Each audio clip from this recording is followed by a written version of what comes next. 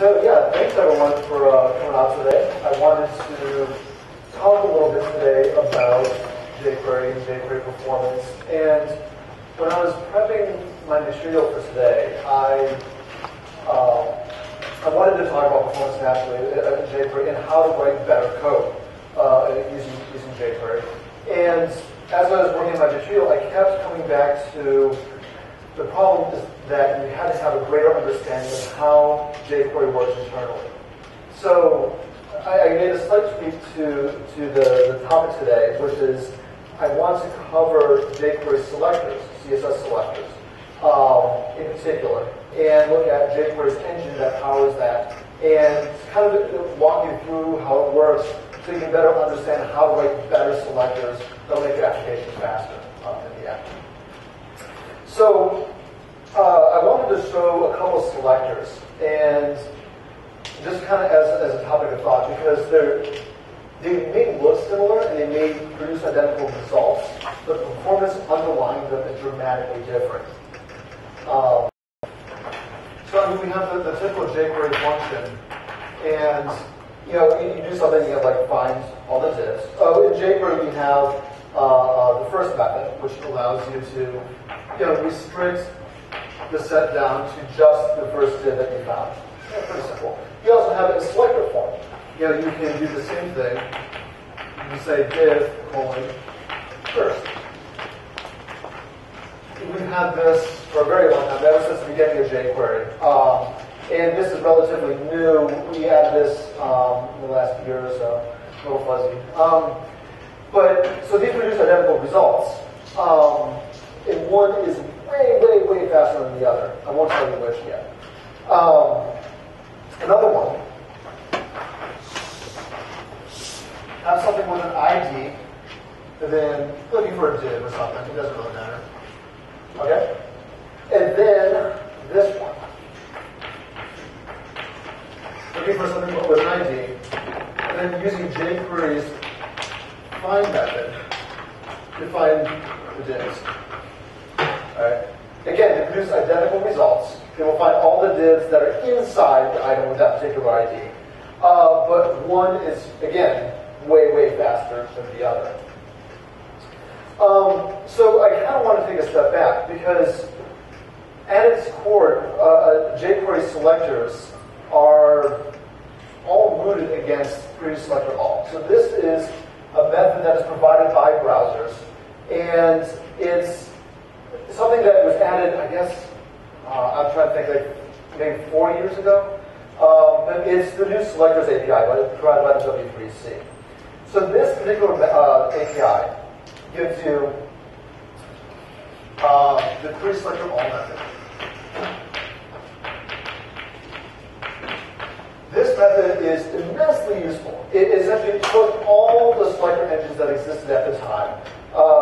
jQuery had one, Prototype had one, Dojo had one, everyone had one, and made it much faster. So essentially what it did is allowed you to put in, a CSS selector and get back, an array-like thing of DOM nodes, which is essentially what every JavaScript engine did at that time. So that's fantastic. Every single engine switched over to using query selector all almost instantaneously. The problem is that they kind of forgot to ask the library authors if it was actually going to work well for them. So there was a number of issues, a number of bugs in the implementation of query selector all across platforms. Probably the two largest issues were error reporting, and that there really wasn't any, and I guess the general, it's the rootedness, I'll say, for lack of a better word. I'll explain what that means. So what happened was that when they went and implemented the query selector all, they were implementing it against what already existed in the browser. They were just kind of merging their existing CSS engine to make it work in JavaScript land. So one of the changes that they made was that when you have something like in jQuery, for example, if we were to do, find all the spans, and then you provide it a context, you have some, I don't know, a node or a variable with a name div or something. So you're providing a node as a context as this group. So for example, if you have a DOM, that was a div, and inside was a span, it would find all the spans that are inside the div. And so this is a way of doing that routing. The issue that occurred is that when they implemented query selector all, the selector can go outside of the group. Now, this sounds really weird, but let me see if we can find an example here. We can do, if we have the markup,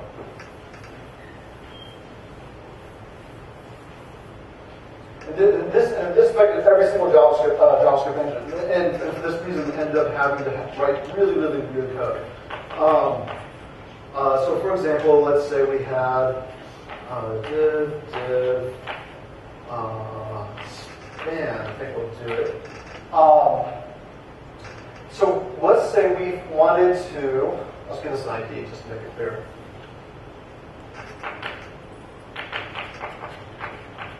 ID test. Okay.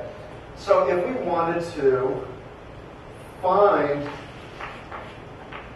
all the spans that were inside, let's see, this particular test here, and find all the spans that were inside another div. Okay. So let's just assume for the sake of argument here that we're finding I don't know, test. All right. So what's happening here is that when we run this particular selector, so we found this element with the ID of test, okay? And we're saying, give me all the spans that are inside a div. Now the problem is that there are no spans that are inside a div. There's only one span there.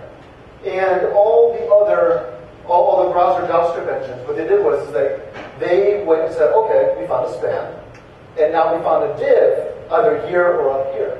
And which is completely counterintuitive. It actually escapes the container in which you're inside of. So this is a case where, one case amongst many, where JavaScript engines today have to route around the weirdness that the browser provides.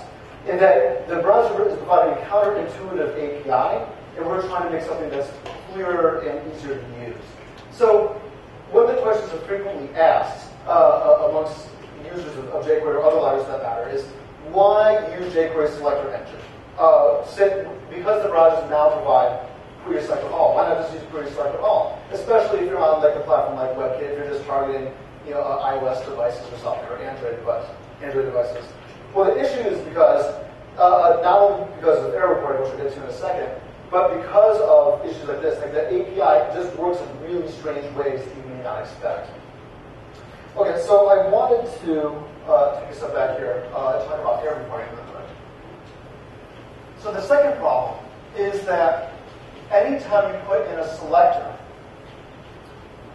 it doesn't really give you a useful error. If you put it up in valid selector. So if you put in, let's say, div, I don't know, boolean, which obviously does not exist, is not a real selector. This query selector all will just give you an exception. It will say something bad happened somewhere, you should probably fix it. It's really, really ambiguous like that. You don't know if you had a syntax error. Maybe you got a typo. Maybe you were trying to do something that didn't actually exist. It's really ambiguous in that way. So one of the problems from our perspective, at least from jQuery's perspective, is that it's really hard to provide better feedback to you, the developer. Because we want to be able to say, hey, it looks like your problem doesn't have a typo there. If you just tweak this, you can fix it. It looks like you meant to say : visible. It looks like you meant to say : first or something like that. But instead, we just have to kind of say like, well, something bad happened. Sorry. So this is unfortunately something we can't really work around without a severe performance penalty. So, but on top of this, there are a number of like really bad issues that exist with query selector all, namely in browser bugs that exist in the platforms. Now the problem is that like a query selector all is, again, like I said, it's amazingly fast. So everyone is sort of compelled to use it because it's one of the fastest options that exist. Now, again, the issue becomes that if it's the fastest thing that exists, and it's essentially this giant black box, in that you go and you insert your CSS selector into it, you get your DOM elements out at the end, but somewhere in there, magic happens. It's transforming your query into the final result. And because of that black box, you have to do dramatic somersaults to work around this. So, like for example, in Internet Explorer, in their create selector all implementation, if you try to do create selector all on an object element, like what we might use to embed Flash or something like that. If you try to do create selector all on an object element, it just doesn't work. It'll always return an empty set. And that's just a fun thing to have to find. But thankfully that's the thing that we work around in our engine. And there's another issue that's a really bad issue in WebKit actually. So it's interesting to note that in jQuery, obviously the vast majority of the bug fixes we work around are Internet Explorer centric. Those are not surprisingly. But the second most browser that we work around is WebKit. Because WebKit is so fast moving, and they have so many releases coming out on so many different platforms that the quantity of bugs that come out is just startling. So like one of the really nasty ones that's bit us with create selector all is let's say you have a div, the class test, and this is all uppercase. And then you now write a selector that is give me everything with a say div.test. Now, in every single browser, this will work. It's case insensitive. If you just say .test, it'll give you everything with a class of test, except for WebKit and Corkscrew. So if you forget to leave off a .type or something, it won't return that. And that was a weird one. That was one that spent a long time there ahead against because, again, it's not really obvious. But again, that's something that jQuery now works around. Okay, so all of this is just kind of, I guess, a word of warning of things of bad things that exist with create selector all. Because it's sort of a preface of behind what I want to talk about next, which is, all the things that jQuery does in its own selector engine to try to make things better for you. So one of the very first things that we do is we look for faster paths to get you what you want. And specifically, we do that for when you search for something with an ID, something with a tag name, something with a class, and the body element. So we look for those 4 cases specifically, because there are all 4 cases that we can optimize dramatically, and do dramatically way faster than anything create selector all can do. So if you crack open the source code of jQuery, you'll see inside the main jQuery $sign function. That what we do is we look at the string that's being passed in, and we try to be smart about what you're trying to do. So, for example, if you pass in the string there's nothing but $, some ID, we will completely skip using create selector all, and we'll just use the native built-in get element by ID. Get element by ID is way faster. I'm not sure how many factors faster it is, but it's significant. We do the same thing for tag names. So if you just pass in a generic textual tag name, we use get elements by tag name to get all those elements. Same thing for classes. We just if you pass into something that is just some class name, we optimize and use get elements by class name if the browser provides it. And then finally, for the body element, we use one shortcut built in by the browser. The browser provides a property on the document called body. They actually just added a new one called .head, so you can get the header that way as well. But the nice thing here is that we look to see if the body is passed in, and we just short circuit. We don't even call get elements by tagging it. We just return the body element, and we're done. One of the reasons why we did this, and I won't talk too much about benchmarks, But benchmarks are sort of one of those things that are sort of omnipresent in developers' lives, and especially so when you're looking at things like selector engines. So, I mean, the thing is that people want to know how fast the code is that they're running and how it compares to other frameworks. So one particular benchmark that came out that was comparing selector engines really made heavy use of the body element. So it was looking for a body and then doing something based upon that. And we found that if all we did was add in a shortcut here, it made us like something ridiculous, like 5 times faster than the benchmark, which is just absurd. It was a really bad benchmark, but it was one that like everyone linked to. But it really didn't affect us at all, and it's like 2 lines of code. So this is the sort of thing that you get. When I used to work at Mozilla, there was all sorts of this thing going on with all the different benchmarks. There's lies, damn lies, and benchmarks. It gets pretty bad. Essentially, anytime those benchmarks come out that compare browser performance, almost always someone's cheating on it. You can guarantee that either Firefox or WebKit or Internet Explorer is cheating somehow. And cheating the way that's unrealistic. Yes? Can you put in more than one class tag into a query? Sorry, say again? Can you put in more than one class tag or name tag or whatever into a query, or do you have to have a separate one for each class and tag? So do you have to put in the tag name of the class name? Can you put in more than one? Oh, more than one. So absolutely. So just to back up, the cases I mentioned here are the cases we just make really, really fast. Any other case, we pass off the query selector all, and it's still just normal fast. Right? So obviously these are cases where, especially with ID, because ID is used so frequently, we want to make sure that that is as fast as absolutely possible. So yeah, so if you did, comma ID, comma, I don't know, other ID, that was go to the normal query selector all or what have you. Or if you're in an Explorer, it'll go back to the older engine. So, so the kind of backtrack here. So jQuery selector engine has gone through two different lives. In its first life, it was what you call a left to right engine. And in its second life now as Sizzle, it's a right and left engine. So to explain that, so let's say we have, let's start this like this. Okay, so you have div, you want to find all the spans that are a child of the div. So this is like a basic CSS2. So the gotcha here is that it all matters in how you interpret this statement.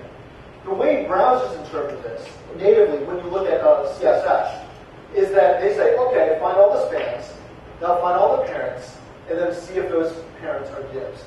And so they do it from right to left. So this is, when you're writing a CSS selector, if you're worried about CSS selector performance on your page, which in most cases you shouldn't have to be, unless you have like a really crazy, unless you're like Gmail or something, you probably don't have to worry about it. But the absolute slowest selector you can possibly write is probably something like star, space, star, space, star, space, star. And then essentially anytime you add in a space, it gets so much more computationally complex.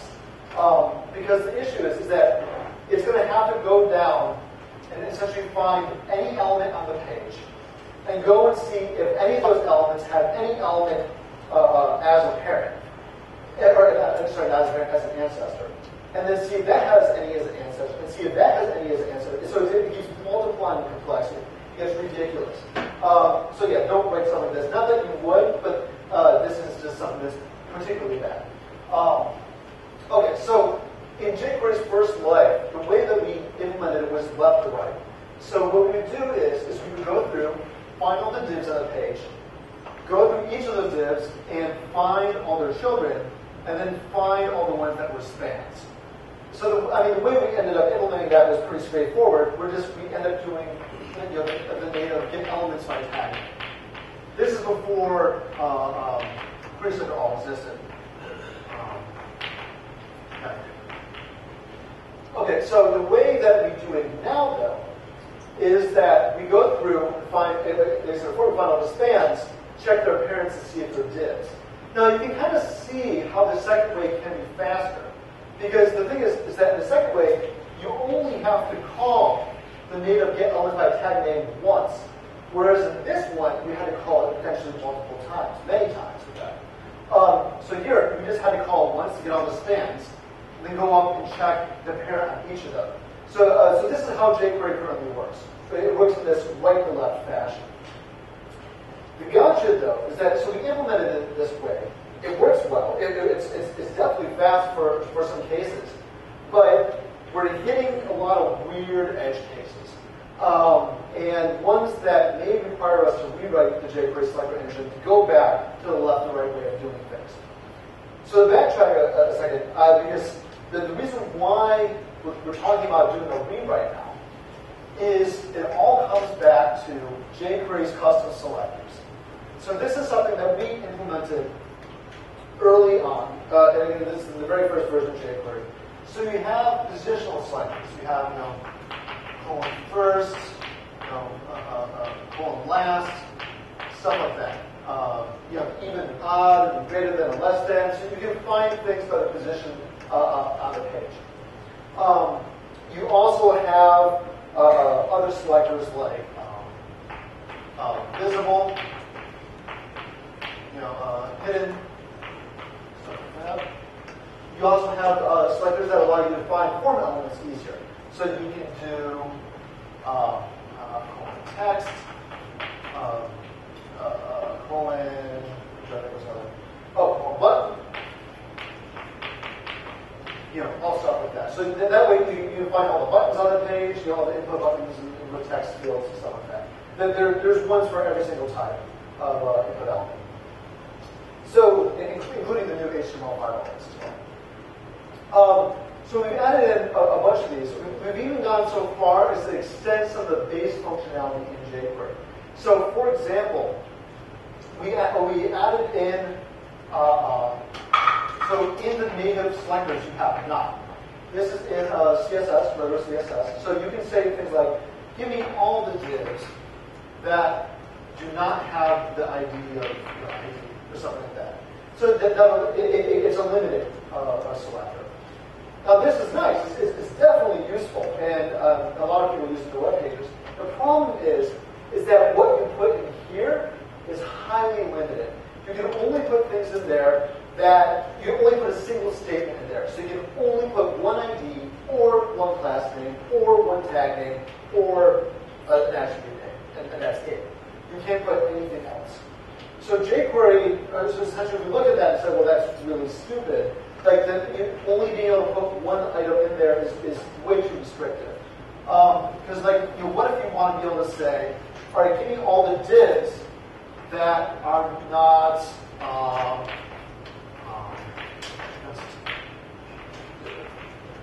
so, for example, give me all the divs that are not inside the test element, or give me all the divs that.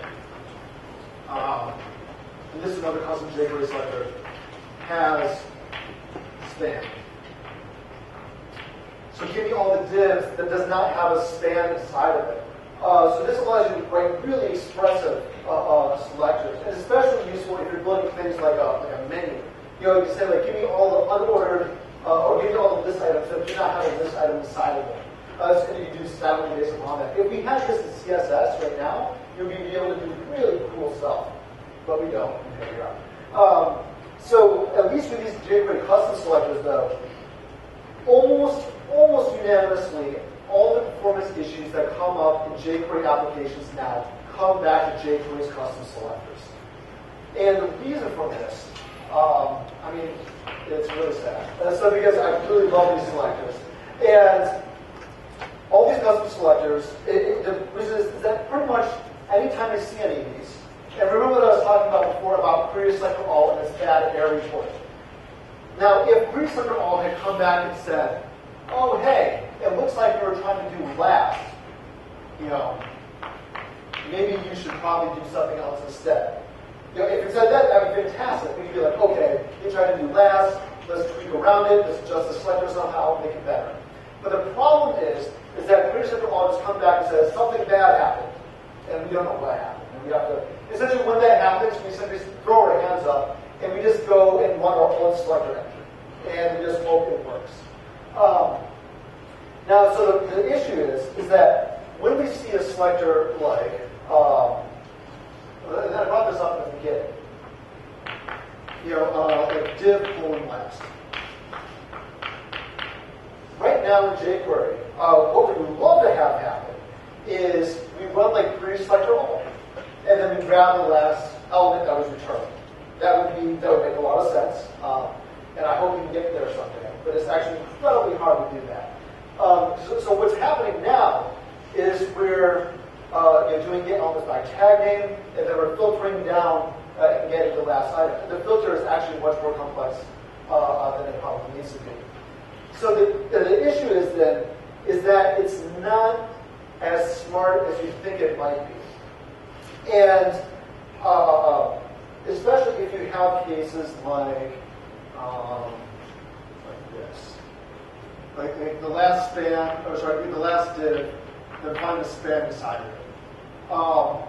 So, I mean, you would think in this case that it would go through and then you'll find, the last span of the page, and then find last div of the page, then find all the spans inside of it. But that's not what it does now, because remember, jQuery now works right to left. So it goes through the page, finds all the spans, finds all the divs that are an ancestor, and then finds the last one on the page, which is a real mind twister. It's a really, really gnarly code, and for that reason, there's a lot of bugs in it.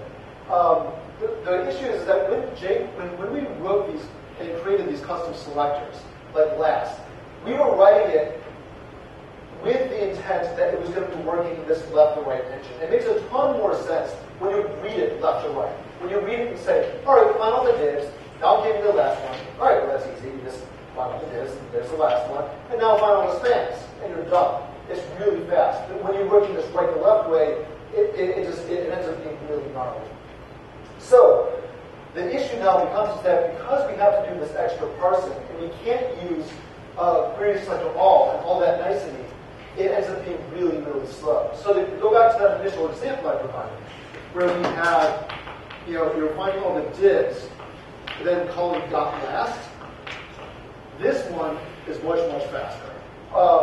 Now, again, this may seem weird because you're actually calling an additional method in addition to the selector. But the reason why it's so much faster is we can use our really fast code right here. We can use our quick shortcut to get elements by tag name, and then just quickly reduce it down to the last item in the set. Whereas in cases like this, we have to go through our old slow code paths to find the exact last element of the page. And this goes for pretty much every single custom jQuery selector. So all the positional ones, all the visibility ones, the input ones, all that sort of stuff.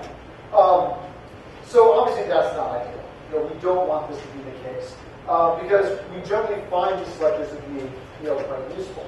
So one of the things we want to do is we want to add some improvements into jQuery to make this much, much simpler. So one of the things that we're looking to do here is actually make it so that you don't have to necessarily worry about this case here. So one of the things we want to do is so that, let's say we go back to this example again. We find the first div, and then find those things inside it. Well, first of all, we're thinking about going back to rewriting, again, the selector engine to be left to right. Again, it won't be ideal, and we think that we may take some performance hits in some cases, but we'll have a better level of clarity and less bugs, we hope. So what we're kind of hoping here is that we can go through this selector, we'll take it and we'll put it into query selector all, and if it throws an error at us, then we'll take a step back, and rather than just kind of ignoring query selector all, what we'll do is we'll take a step back and try to do the best that we can. So what we'll do is we'll go through and read left to right, and read up until we hit a selector that we don't know, or we don't know any, but that query selector all doesn't understand. So what we can then do is take all this, well, not all this cases, just the divs, put it in query selector all, get the results, reduce it down to just the first element, and then again take that result, put it in the query selector all, and get all the spans out. So essentially, we're kind of injecting the process. It's as if we took this and wrote it like this. Find all the divs, get the first, now find all the spans. Okay, so that's what we're kind of hoping to do, is that we're kind of hoping to change the selector parsing here so that it turns it into what you intended to do anyway. So that way you will still get the full performance benefits, but without having to stress about the particular weirdness of the engine. So this is something, we don't have an immediate timeline of this. Right now we're working on jQuery 1.7, so this might not get in until 1.8 or so, depending on how much time I have to dedicate to this. We're hoping that this will work out well. So one of the things that makes our engine particularly interesting, I feel, is that we do something where we try to fail as fast as possible. Now this may seem a little bit counterintuitive, but I want to show you what I mean. Okay, so let's, going back to some of the selectors that I showed you earlier. I should have variation on it.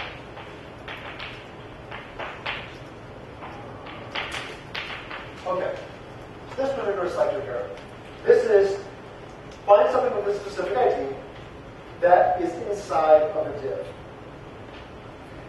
Now, this particular one here, based on what I told you already about jQuery's engine works again right to left. So it's going to start over here and look at the ID. Now, the nice part about that is that we can quickly determine if this ID determines the page. So what jQuery's engine is trying to do internally is find the fastest way possible to determine if this selector is not going to work. So, for example, what we do here is we look through the entire selector. And this works for this one as well. So it's just the same thing, reverse. Obviously a different selector. But in both of these cases, what we do is we go into the selector and look for the ID. Look for the fact that you're looking for an ID. And then quickly try to scoot through and see if this ID exists on the page. The reason why we do this is that get element by ID is the absolute fastest method we have of querying a page.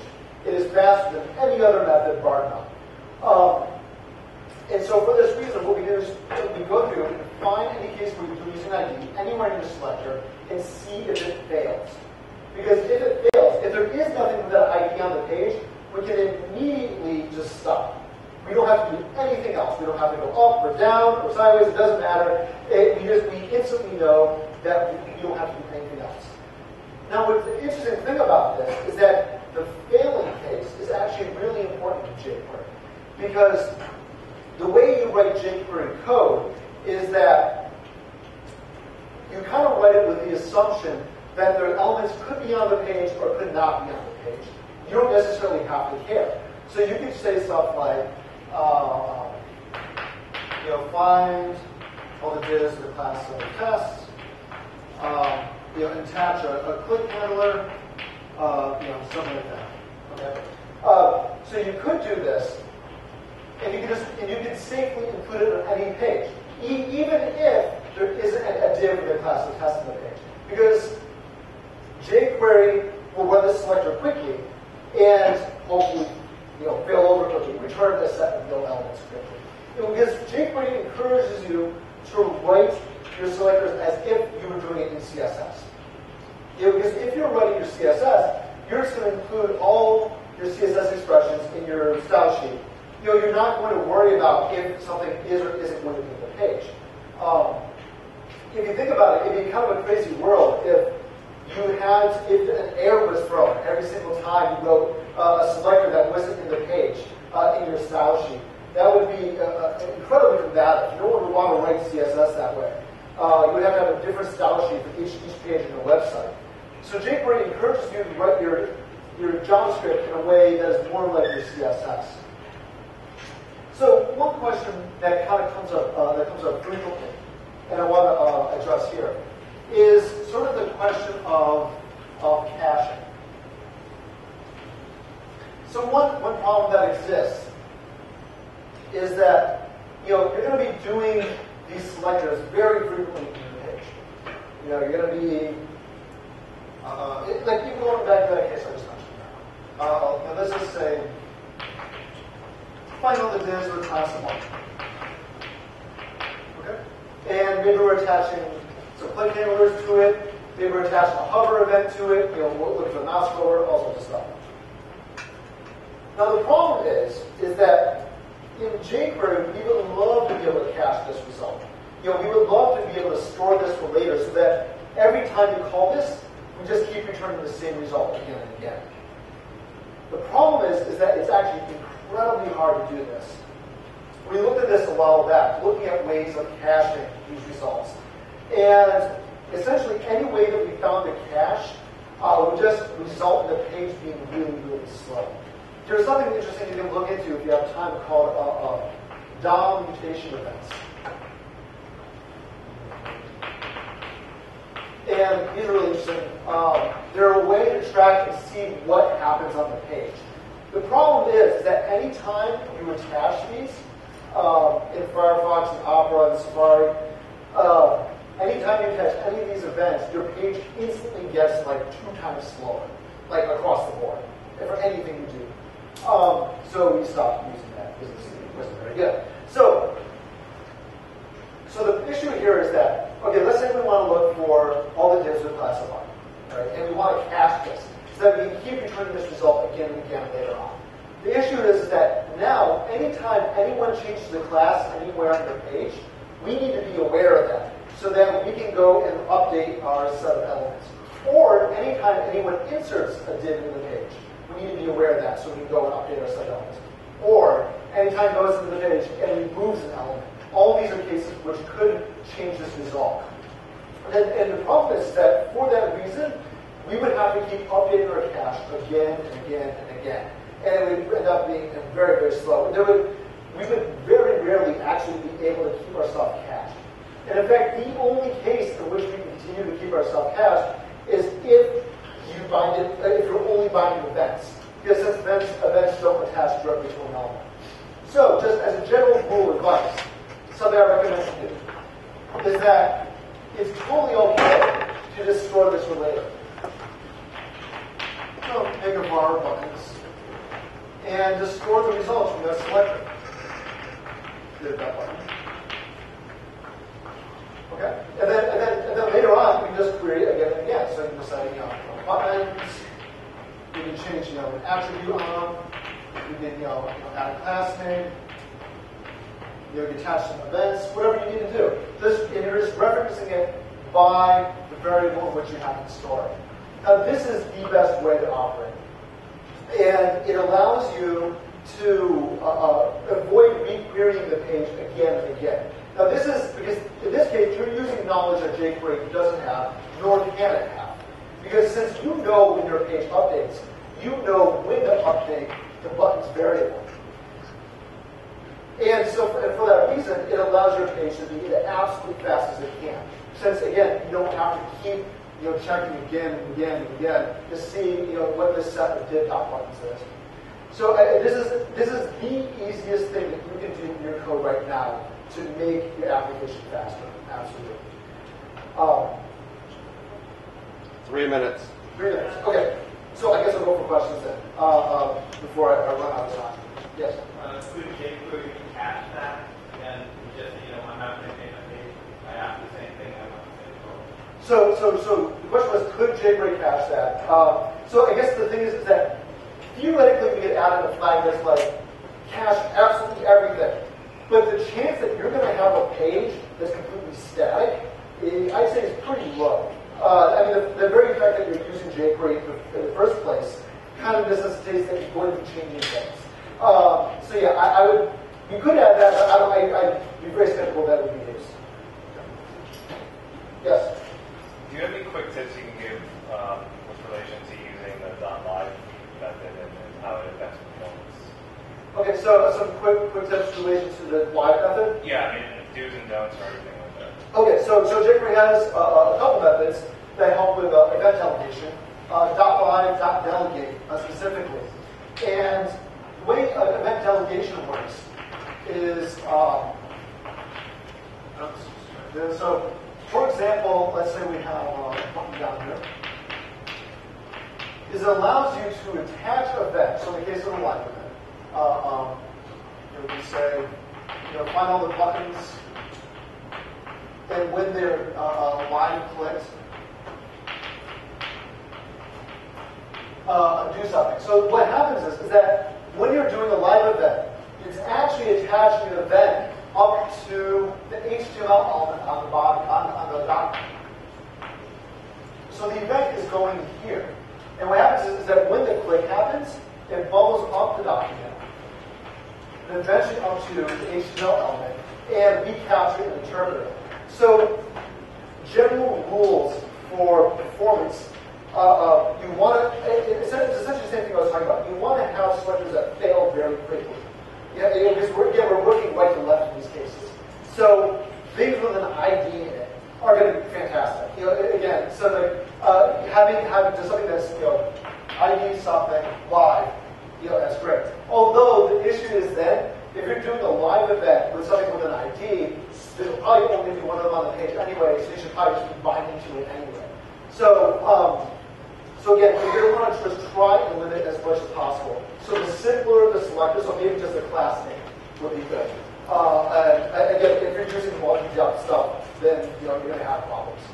So I think by the time people are coming in, if you have any questions, I'll be around and I'll be happy to answer any questions about jQuery or anything.